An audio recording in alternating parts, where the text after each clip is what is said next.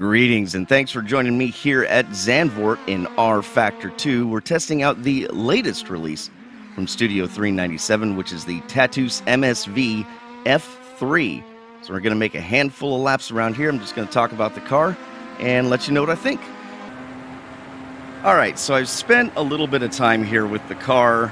Again, not changing the setup, just trying to get used to the car and how they're presenting it to everyone. It's on the Steam Workshop for free, so it's not something that you pay for, which is nice.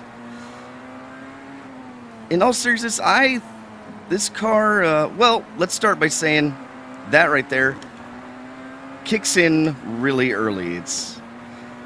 I don't know if that's like a diff setting. It only seems to slightly mitigate it. I have played with the diff setting. You just have to be really careful with the throttle coming out of the corner. It never really gives you a secure feeling.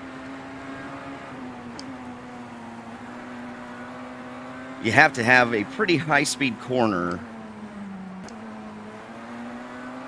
to feel like you can really get in the throttle. You really have to be patient with it. It wants to spin the tire right away. Brakes also seem to be fairly sensitive with this car. It's really easy to lock up the brakes. You really have to pay attention, and there's no sense of threshold braking, at least that I can feel, to give me an indication. So sometimes I underbrake like that because I'm not quite sure where the lockup point is, and you can really feel flat spotting in this car. So wow. The car just never quite feels stable. It always has this deal where the car is just moving around the track a lot. Some people are gonna like that. I'm slightly skeptical. I mean, this car shouldn't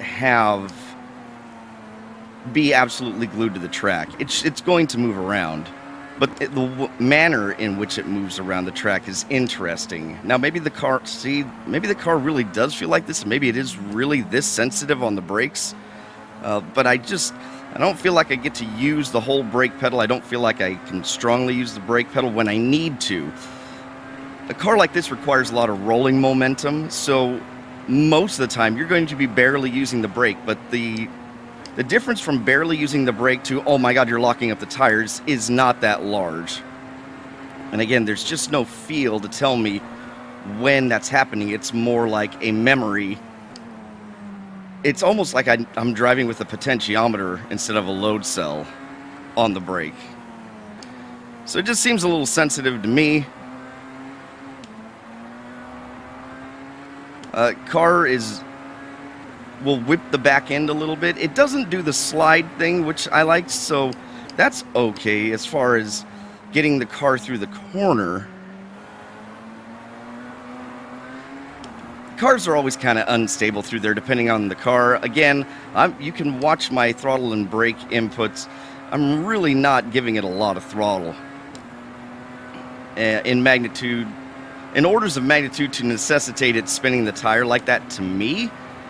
See, I've locked up the tire just a little bit. I can already feel the wheel shaking, which I actually don't care for. I don't really need to know that I've flat spotted the tire like that.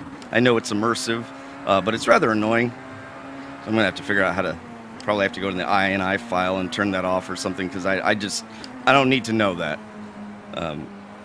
I can see it in the smoke and I can see it in other things. I don't need to constantly feel that shudder from the, god dang it, I don't need to feel that shudder from the flat spots in the tire. So the car's okay. It is free. You have your little, it's not a halo, kind of, they call it a halo. It's just the protector that they put on, which you can turn down. Like I have to take it down to 90% instead of 100%, where it would be solid and you couldn't see through it at all. That doesn't bother me. Car sounds okay. Cars look okay. Only like 10 paint schemes, so if you're happen to get in a multiplayer race with a decent amount of people, or you like the offline thing, you've only got 10 different paint jobs, which is unfortunate. And again, rFactor 2 does not make it incredibly easy to import paint schemes for use, especially in single player. It's a little easier for multiplayer. It doesn't not register the paint. But overall, car is okay. Some people are really going to like this because the car definitely moves around a lot. Would be